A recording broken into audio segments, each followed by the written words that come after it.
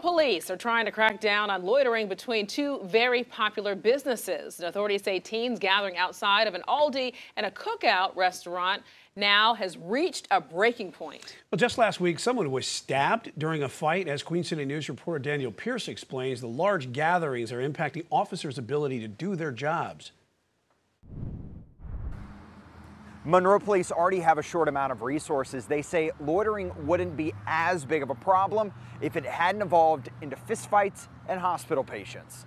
All get together and just hang out, and that would be fine if that's what they did. That's what this Aldi on Roosevelt Boulevard used to be known for, a simple hangout spot for teenagers, but Monroe Police are getting called out here more than ever, and it has overnight officers stretched incredibly thin. When you've got 75, 100 people out there causing a disturbance, fighting, you can't just send one officer. Overnight, there are 6 to 8 officers on patrol with 2 sergeants and a lieutenant. They'll basically have to send everybody that's working to that one scene. Monroe Police Lieutenant Stephen Morton says gatherings have grown to include 75 to 100 teenagers at any given time.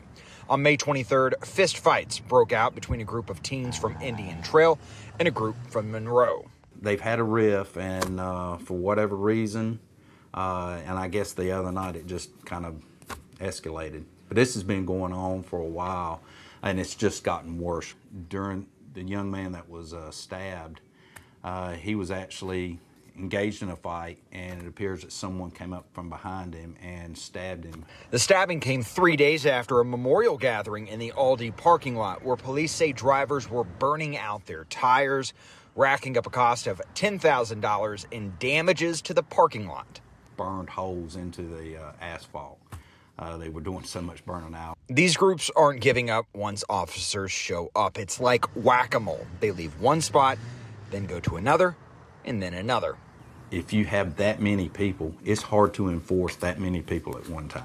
They'll basically have to send everybody that's working to that one scene, so that takes away from other areas of the city. And of course, you know, we always have something going on all over. So, yeah, you're taking that officer that's supposed to be on, you know, the west side of Monroe, has to come all the way over to the east side of Monroe.